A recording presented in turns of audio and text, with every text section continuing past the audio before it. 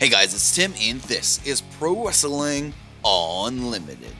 So SummerSlam is shaping up to look like a pretty good card so far, coming up on August 19th. We do have some early betting odds. Before I do look at those, I do have to say, if a challenger is favored to win a match, it doesn't mean that they're favored to win the championship.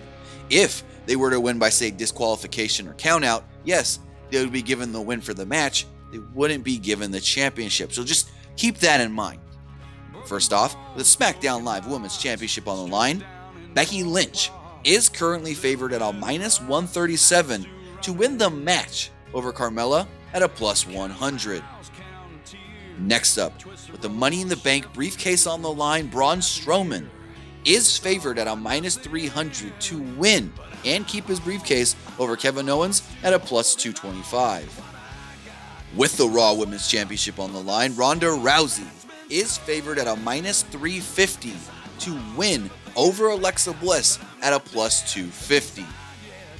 With the Intercontinental Championship on the line, Seth Rollins is the current favorite to win the match at a -162 to go over Dolph Ziggler at a +120. With the WWE Championship on the line, as of right now, the betting odds do have both AJ Styles and Samoa Joe at a lock at -120.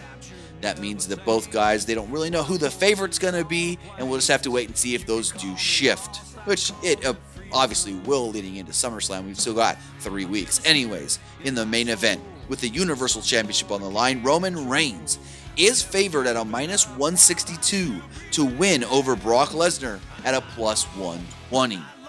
So as of right now, those are the current early betting odds for SummerSlam coming up on August 19th from the Barclays Center in Brooklyn, New York.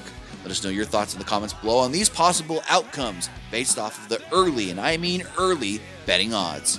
But that's going to do it for this episode. Remember to comment below, like and share this video, like us on Facebook, Instagram, and Twitter, subscribe here on YouTube, and follow PWUnlimited.net for the latest in pro wrestling news.